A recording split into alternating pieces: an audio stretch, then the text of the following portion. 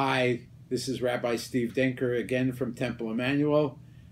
Thank you for tuning in and for watching our YouTube.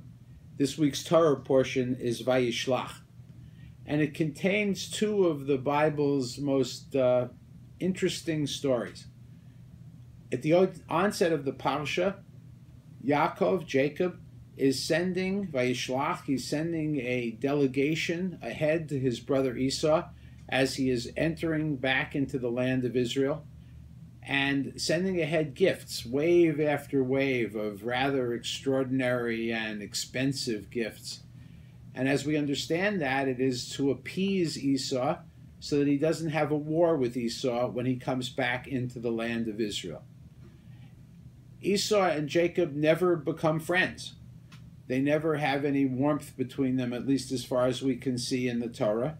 And of course, the rabbis use Esau as the paradigm for Rome and later as the code word for Christianity, where there is an understanding of relationship, that we're brothers on some level, cousins perhaps, but no warmth of relationship at all. On the other hand, towards the middle of the Parsha, we see the story that's known as the rape of Dinah. Dinah was Jacob's only daughter, not very much mentioned in the Tanakh, but she's in this week's Torah portion. And she is associating with the people of Shechem. She's associating with the people of Nablus, which today is called Nablus, and she has sexual relations with the sons. It is apparent in the Bible that it may not have been totally her choice, although there are those who argue that she was simply playing around. But most of us understand it as a forced sexual situation and a rape. The brothers, her brothers, Jacob's sons, initially say to the Shechemites that if they become part of the Hebrew people and get themselves circumcised, that they will live together as brothers. But after the Shechemites do get themselves circumcised, Jacob's sons attack them viciously and defeat them. Jacob is not happy about this outcome and is concerned about how is he going to live with his neighbors. Most people look at this as two different and unrelated Bible stories. But the Rambam thinks that they are perhaps related, that both stories talk about how we relate to people who are somewhat the other.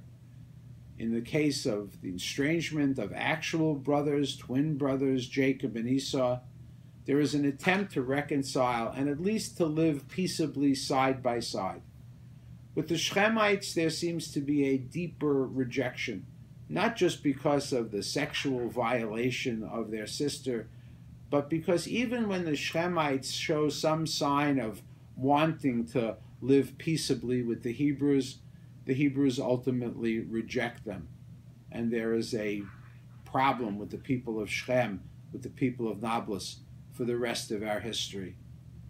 This is a Torah portion that causes us to think very deeply about how we relate to people whom we think of as the other, whether it's how we relate to people in different movements in our own Jewish community, whether it's how the state of Israel needs to learn to work together peaceably with those others living in the Middle East who want to work peaceably with us, and granted, that's not everybody.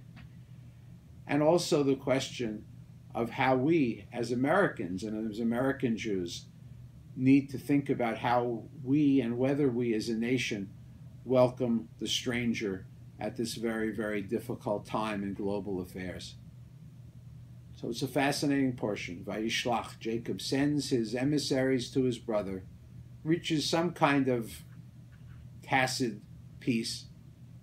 The relationship with Shechemites turns out to be impossible and also representative of a challenge that we face on many levels in our own day and in our own time. Shabbat Shalom.